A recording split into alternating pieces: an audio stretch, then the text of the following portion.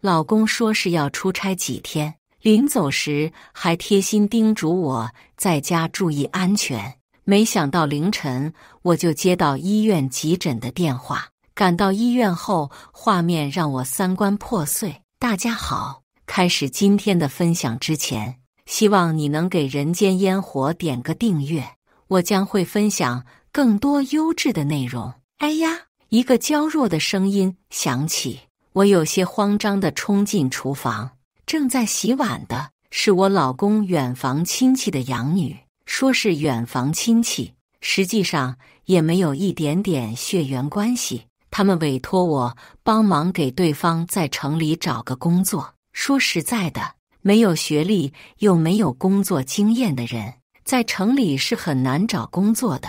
我也不想让自家老公的远房亲戚寒心，干脆让对方来我家里当保姆，1个月4500，除了做饭、洗碗、闲来无事时拖个地以外，基本上什么都不用做。在我看来，这也算是相对轻松的事情了。你的手没事吧？我关心了一句。刘潇摇了摇头，小声地说自己没什么大碍。我也没有过多纠结，只是嘱咐了一句，捡起来后便直接转身想走。谁能想到下一秒，对方的手就被破碗给割出血了。啊，好疼！他有些慌乱地捂着右手，蹲在旁边不知所措。我还没来得及反应，只见一个人影突然冲了进来，直接一把推开了我。你这是干什么呀？陈民的声音响起，听得我莫名其妙的，我也觉得有些无语，于是应了一句：我干什么呀？我能干什么？这时，刘潇突然伸出手，一把握住了陈民的胳膊。哥哥，你别怪姐姐了，这件事儿和姐姐没有任何的关系，是我自己不好，不小心打碎了这个碗。听到这番话，我突然一下觉得怪怪的，好像到头来我变成了那个做错事情的人。但是一想到陈民和对方确实也有着亲戚关系，而且说起来，这女的确实也是对方的表妹，我到头来也没有多说什么，只是拿出了手机。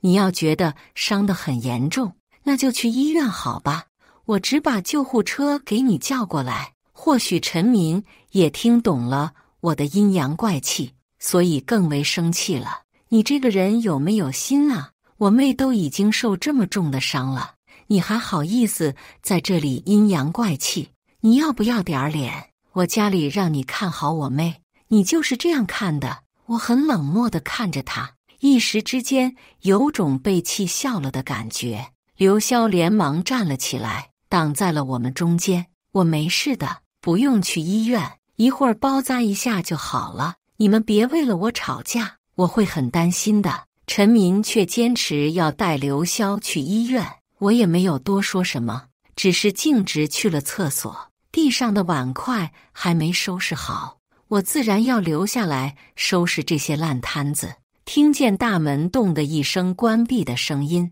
我轻蔑地笑了笑。对方对这个妹妹还真是挺好的，比对我这个老婆都还要上心得多。我手脚麻利地将地上的碎片清理好，将晾着的衣服也取了下来，把刘潇的衣服也收进了对方的房间。结果我在转身离开的时候，不小心撞到了膝盖，疼得我一下就撞到了床上，而罪魁祸首柜子也不小心被我撞开。我有些无奈地强忍着疼痛，想顺手将柜子关上，结果没想到在柜子里看到了几个零散的避孕套。这一瞬间，我是真的愣住了。这小表妹才上来城里没多久，也没有听说有什么男朋友，平日里待在家里，大门不出，二门不迈的，怎么会有零散的避孕套放在抽屉里？我虽然很疑惑，但也没有多说什么，毕竟这是人家的隐私。匆匆地关好柜子，我又出去把陈民随手扔在沙发上的外套给收进房间。也不知道是巧合还是什么，我刚好在他的包里也摸到了几个零散的避孕套。和刚刚发现的那几个是一盒。在这一瞬间，各种各样的猜想涌入我的脑海中，人由是谁都想不到，人家这表哥表妹的也能出轨。回想着两个人如此亲密的模样，我只觉得太膈应人了。怪不得自家表妹受伤了会这么着急，原来是有着故事呀！我自嘲地笑了笑，也觉得有些自讨无趣。原本我还以为我和老公之间的关系非常好，不论如何都不可能会有这种第三者出现的情况。谁能想到第三者直接就登堂入室了，我却像一个白痴一样，什么都不知道，还在这里给人家开着工资呢。想到了这里，我突然一下觉得自己就是个不折不扣的笑话，也不知道这两人在去往医院的路上会怎样嘲讽我，可能早就已经甜蜜地贴在一起，说我是个又蠢又笨的女人了吧。我深吸了一口气，内心也有些庆幸，多亏我们两人都没有生孩子的想法，不然现在想走还走不掉了。老公出轨对于我来说是一件非常严重的事情，我绝不可能会原谅这对男女。当天晚上，两人倒是手挽手的一起回来了，看他们这样子还真是亲密得很。看到陈明那张脸，我原本坚定不移想要离婚的心，突然一下又有些触动。好歹我们两个在一起这么久了，要说是没有感情，那是不可能的。我没有办法做到像我想象中的那样洒脱，所以我决定再给陈明一次机会，不论如何，要率先看到他的表现再说。怎么样，手没事儿吧？我假装很是关心的上前问候了一句。刘潇装作有些害怕的缩了缩手，仿佛我是个什么无恶不作的坏人一样。我嘴角一抽，内心也觉得有些无语，这人装的有些过了。我还没来得及说话，陈明又直接冲到了我的面前面，带怒意的将我的手拍开。你在这儿站着干什么呢？别来影响别人的心情了。你要是真的关心过潇潇，怎么可能会让他的手受伤啊？看到对方大发脾气的样子，我轻笑一声。搞了半天，原来对方是觉得一切都是我的错，都怪我没能帮他那亲爱的表妹一起收拾东西，所以才会导致刘潇受伤。我轻蔑地笑了笑，直接转身回了房间。为了防止这个男人半夜进来膈应我甚至还贴心地把门给锁上了。然而一切和我想象中的也不太一样，这男人一晚上都没想着要进门。我思绪有些复杂，虽然表面上看上去很洒脱，但内心却煎熬无比。一晚上的时间过去，我根本就没能睡着。第二天大清早，我起床做早饭的时候，发现刘潇居然已经把行李给收拾好了。他在看到我以后，直接朝着我深深地鞠了个躬。嫂子，真是对不起呀，我从来没有想过要影响到你和我哥的感情，这件事都是我的错，我直接走了就是。说完，刘潇拉着行李箱转身离开。如果换作是平时，我肯定会赶紧上前阻止对方，并且说很多的好话让刘潇留下。可是现在我压根儿就不想理会这个女人，既然要走，那直接走就是，反正是刘潇自己想离开的，我也不怕有人戳我脊梁骨。刘潇一步三回头的朝着前方走着，似乎是在等待着我出声挽留。哦，你等等！我突然像是想起了什么一样，直接抬手叫停了刘潇。刘潇瞬间如释重负，肉眼可见的松了一口气，满脸笑容的转身看着我。嫂子，我就……他的话还没有说完，我就率先开口了，把钥匙留下。我朝着刘潇伸出了手。听到我的话，刘潇的表情也变得僵硬无比。嫂子，你这是……刘潇再次开口了，手中的钥匙被拽紧，我就看不惯对方那犹犹豫豫、故作软弱的样子，直接抬手推了他一把，随后用力地关上了门。或许是我关门的声音太大了，陈民也被吵醒，直接就挠着头从客房走了出来。对方身上的睡衣都没扣好，扣子上下都是歪的，怎么看怎么膈应人。大清早的又发什么脾气？他有些不满地瞪了我一眼，扭头朝着刘潇的房间里看去。此刻刘潇的房间空空如也，什么都没有。人呢？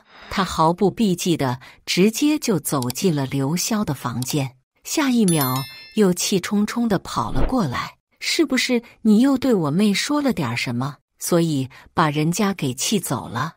你这女人真是好歹多呀！人家来城里找工作本就不容易，你还想方设法地刁难别人，真是下贱！我冷漠地看着他，从未想过他的嘴里会吐出那么难听、肮脏的词语。下贱这种词是用来形容自己老婆的吗？看到对方那副极其担忧的模样，我随手指了指大门口，你的好妹妹已经走了，你现在追出去的话，说不定还是来得及找到她的。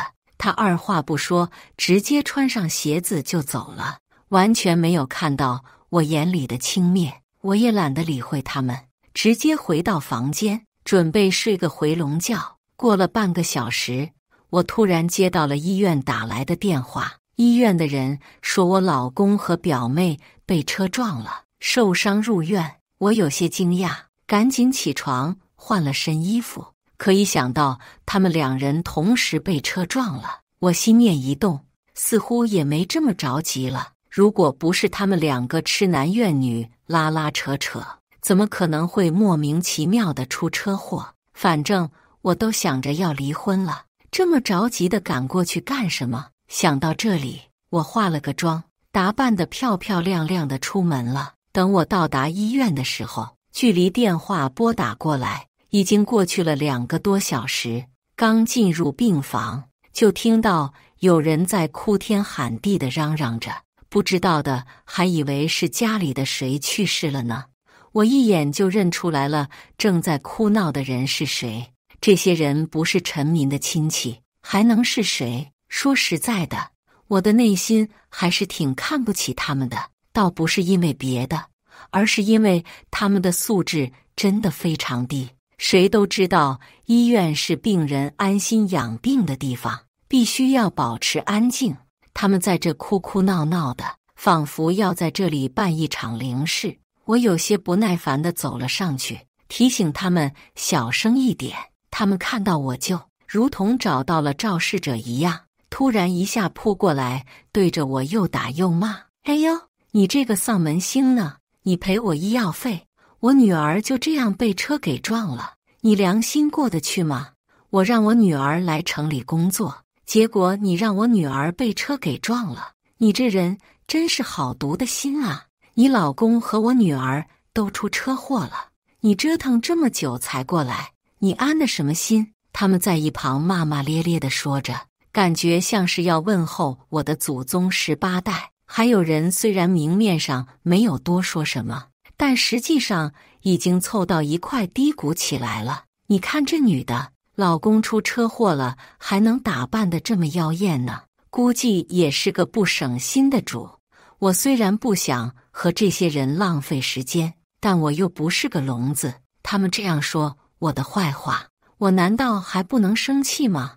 我直接就将手中的包用力地拍在了桌子上。估计是所有人都没想到我会这么暴躁，大家在这一瞬间都安静了下来。这时，刘潇娇滴滴的声音响起：“爸爸妈妈，你们别怪嫂子了，不是嫂子把我赶走的，我真的是自己想要离开的。”听到对方那故作可怜的声音，我就觉得膈应得慌，刚想要开口跟着茶言茶语几句，没想到陈民却率先开口了：“怎么不是他把你赶走的？”陈民的声音响起后，所有人的视线都落在了我的身上。他们带着极度愤怒的眼神盯着我，不知道的还以为我把他们家祖坟给刨了呢。陈民在众人愤怒的眼神注视下，继续侃侃而谈。我都已经搞清楚这件事情的真相了，就是你大清早的把人家从房子里赶走，而且还不愿意把工资给结清，你可真是狠毒呀！这可是我的妹妹，你怎么敢这样对待她？如果不是你大清早的就把人家赶出家门，我们两个也不会被车撞。听到他那愤怒至极的声音，我忍不住笑了起来。你们被车撞了，应该去联系警察，让他们给你们主持公道，而不是在这里找我的麻烦。难不成我是法官，能够给你们断案？还是说你觉得是我找人把你撞了？我这人平时说话就挺阴阳怪气的，现在陈民把我气得够呛，我是真的一秒钟都不愿意忍下去了。要不是我想着要把财产给转走，然后提出离婚，我死也不会耐着性子在这里站着。刘潇的父母一听到对方说的话，立马就激动了起来，他们在一旁又哭又闹，吵着要我赔钱。你老公的腿也断了，我女儿手废了，也破相了，而且医生说如果无法得到很好的治疗，我女儿的手就会一辈子抬不起来。他们的内心非常的崩溃，不愿意接受这个事实。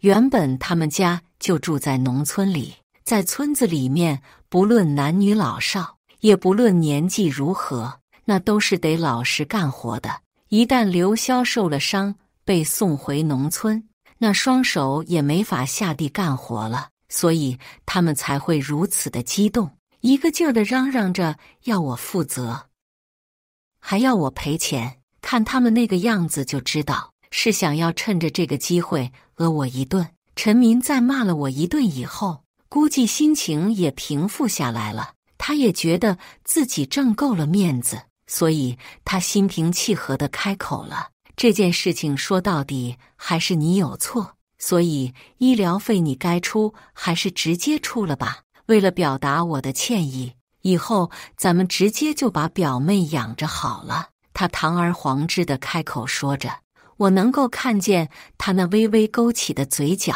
我总觉得这件事情没有这么简单，两个活生生的成年人走在路上，还能莫名其妙地被车撞吗？而且如果他们真的是一不小心被车撞飞了，现在应该会有警察过来给他们录口供的才对。你们被车撞了，医疗费自然由开车的司机来支付，关我什么事儿？我下意识地说了一句，紧接着就看到陈民的表情微微一变，那些亲戚们也没有说话，而是着急地看了一眼陈民，似乎等着他先开口。行了，这件事情就这样决定，你先回去给我准备点吃的，给咱妹妹也炖点汤，好好的养养身体。听到他的安排，我没有多说什么，而是淡定的转身就走。刘潇的爸妈都还在这儿站着呢，哪里轮得到我去做饭？看着我转身就要走，刘潇的父母就跟疯了一样，直接拽住我的手不让我离开。你走什么走？话都还没说完呢。听到对方那大嗓门，我也觉得有些烦躁，想要用力地将他们的手甩开，却没想到这人越拉越紧。我女儿受了这么重的伤，你过来也不见道个歉。我算了一下，这段时间的误工费、医药费，还有精神损失费，你至少得给我们300万。刘潇的父亲直接就狮子大开口，说出了一个非常高昂的价格。我敏锐地注意到陈民的表情也微微一变，似乎对方对于这个价格也觉得有些夸张了，但是他也没有多说什么。我轻笑了一声，我手上也没钱啊，你总不能让我把房子卖了赔给你吧？他们一听卖房子这事儿，立马就激动了起来。你没钱还可以卖房子呀，如果你觉得卖房子会让你的房子折价，干脆就直接算个价钱，过到我们头上也行。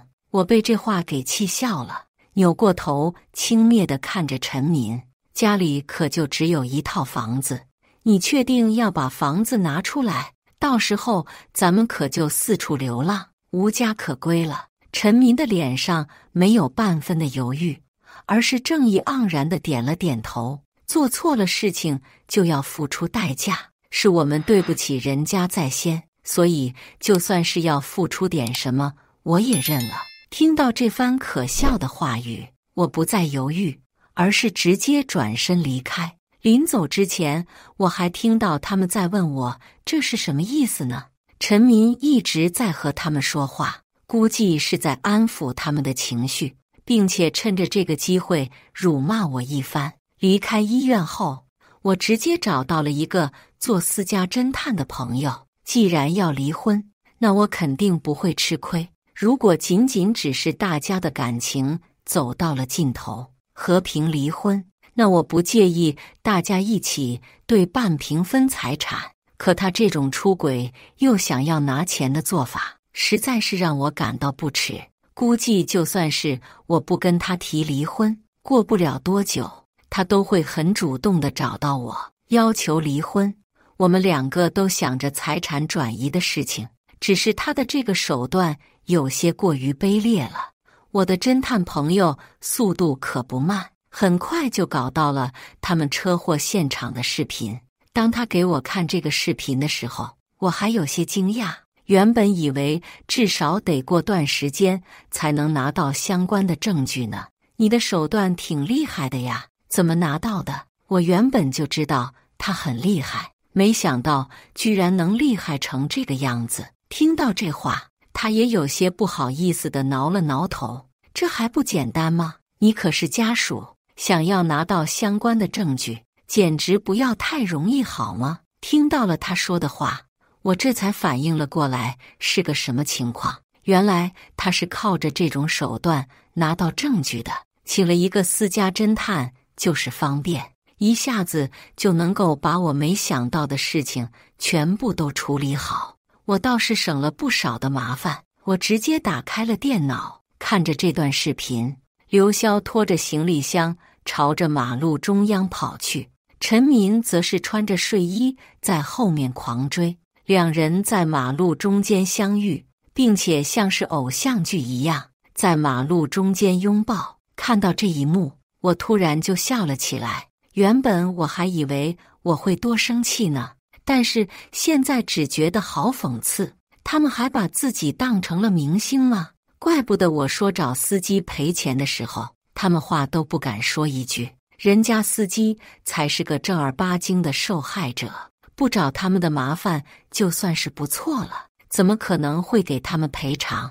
这个视频也算是他出轨的证据，不过这些证据还不够，你得帮我多找一点。我很是淡定地开口说着，内心也在规划着怎样才能够把所有的钱都搞过来。陈民这样背叛我，我如果不做点什么，还真不符合我的性格。把事情委托到了私家侦探的身上过后，我便直接回了家。这段时间我直接请了个年假，想要集中精力好好对付一下这对渣男贱女。我回到家里，刚过上几天的清静日子，没想到这对男女居然还提前回来了。罗云，不是让你回家做饭吗？这几天怎么都不见你来医院？陈民被推着进了房子，很是不满地开口问着。我冷漠地看了他一眼，我没时间，工作很忙。刘潇则是很乖巧地凑过去，哥哥，你别生气，嫂子又不是故意不来看你的，肯定就是工作忙啊。嫂子的工作是很辛苦呢，不像我，只是一个可有可无的保姆而已。一听刘潇的话，陈民就跟心疼的要命一样，直接凑过去小声地呵护着，同时还不忘扭过头让我道歉。刘潇的父母一进来就大刺刺地坐在了沙发上，现在听见自己闺女受委屈，更是生气了。罗云呐，这房子什么时候过给我们？我们可是找了律师，说是这套房都不够，你那辆车也得给我们，不然我们一旦提起诉讼，你至少要去坐好几年的牢。”听到对方说的话，我整个人都惊呆了。他们自己是没文化的傻子也就罢了，居然还觉得我也是这种可以任由他们忽悠的蠢人。我没有说话，而是扭过头看着陈民，想要看他怎么说。其他人没有什么文化也就罢了，我不相信陈民也是个没文化的人。在听到了我的话后，陈民有些不自然地将脑袋撇了过去，很明显是有些心虚。陈民，你倒是说话呀！我冷笑着开口，逼迫着他说话。陈民沉默半晌，最终还是开口了：“我们确实是咨询过律师了，人家倒也是这么说的，反正事情就是这么回事。”听到他这么死皮赖脸地承认了这一切，我也觉得有些意外。我从未想过有人可以没脸没皮到这种程度，原来是这个样子呀！看来是我的法律知识过于浅薄了。我笑了下，刚想说点什么，恰巧手机一亮，私家侦探给我发消息了。于是我直接抱着手机躲到了一旁，开始看着手机里的消息。我的侦探实力可谓是相当的强悍，居然成功地搞到了他们在酒店里的视频。对方就这样毫无保留地把所有的视频以及各种开房的证据全部发到了我的手机上。看着这些证据，我也觉得很意外，没想到他们两个这么如饥似渴，短短1年之内就能查到上百条开房记录。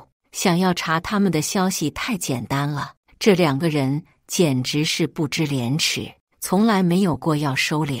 侦探的消息也发了过来，看得我觉得有些好笑。掌握到了充足的证据以后，我感觉自己整个人都有底气多了。相关的证据一桩桩一件件地摆在我面前，我内心只想感慨一句：果然有钱能使鬼推磨，只要拿得出情侦探的钱，那就能够收获无数的证据。陈民看到我对着手机一直笑着，也觉得有些不爽，忍不住大声地咳嗽了一声：“你这是什么意思？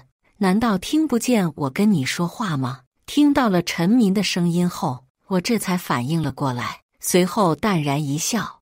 我当然觉得挺不好意思的，而且一开始我也想和你们道歉，干脆把我们大家的家属都给叫过来吧，顺便把你的同事啊、朋友啊什么的都请过来，就这么直接道歉，显得我诚意不足。要是把所有人都叫过来，还能彰显我的诚意和态度。估计陈民也没想到我会这么说，所以直接愣住了。刘潇的父母倒是觉得很满意，他们直接点了点头，一口替对方答应了下来。难得你这么有心，我觉得你的提议不错，只不过别忘了房子和车子的事儿，不然被我们起诉的话，结果还是很糟糕的。看到刘潇父母那副得意洋洋的模样，我只觉得很好笑。好的，那我这就去预定一下酒店，到时候把位置发给你们。说完，我直接就出门了。我才懒得和他们住在同一个地方，连这2天我都没有回家，而是和侦探一起在整理着相关的证据。这一次，我必须要把他们直接锤死。很快就到了我约好的吃饭的时间，他们那些村里来的亲戚早就已经到达了酒店。他们在看到我了以后，也没想着要和我打个招呼什么的，而是凑在旁边指指点点，仿佛我是什么罪人。刘潇依旧乖巧无比地站在一旁，只是手上捆着个绑带，看上去好像挺可怜的。我的听力倒是不错，所以也能听得见他们讨论的话题。哎呦，就是陈民那老婆把他们害成这个样子了，真是倒霉呀！男人娶妻要娶贤，就怕娶了个这样晦气的扫把星。我听说他们家要把房子、车子都赔出来，而且这次还要专门开一个大型的道歉会。听到他们讨论的话题，我并没有觉得有什么意外，多半是刘潇的家人把事情给传出去的。反正在他们的嘴里，我一想是个十恶不赦的大坏人，过不了多久，他们就会知道事情的真相了。所以我也没有在意他们的恶言重伤，而是很淡定地坐在一旁和侦探沟通着。既然我要把事情闹大，那就免不了需要得力助手来帮忙。对方和我已经就此事达成了一致，接下来会携手作战，好好的惩治这对男女。你也别太把这件事情放在心里，他们也都是不知道真相的人而已。但凡你把真相公开了，那他们自然会停止讨论。听到对方的安慰，我只是笑了笑，也没有多说什么。这件事儿根本就没被我放在心上，我甚至觉得很是可笑。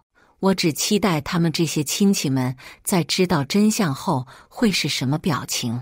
但所有的亲戚们都陆陆续续地到达了现场。刘潇作为主要的受害者，跟陈民一起站在了台上。这两人今天还穿得挺正式的，不知道的以为这是对结婚的新人呢。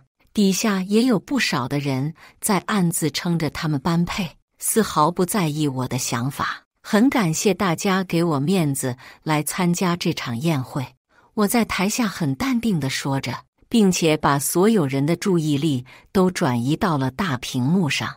看到大家都盯着大屏幕，我直接就叫侦探朋友帮我把视频给放了出来，反正早晚都得给他们看，还不如一来就直接把重磅炸弹给放出来。这就是你们眼里的好亲戚。伴随着视频逐渐开始播放，我的声音也响了起来。不过我知道此刻应该没有人想要理我，他们的注意力都在视频里。很快台下就响起了讨论声。作为当事人，陈民和刘潇也扭头看了一眼大屏幕，随后表情变得很难看。陈民挣扎着想要朝我冲过来动手打人，可他很明显忘记了自己的腿断了，而且是永久性的损伤。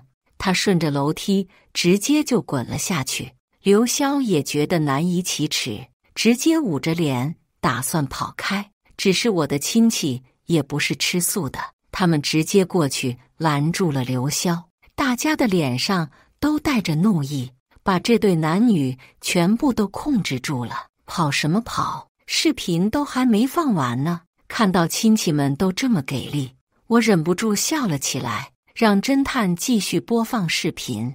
本来国人就非常喜欢看热闹，对于这种伦理道德的事情更是觉得非常感兴趣，所以他们根本就没人离开，甚至有不少人都举起手机开始拍摄视频了。如果你们想要这些视频的话，我可以找人发给你们，绝对是最清晰、最完整的版本。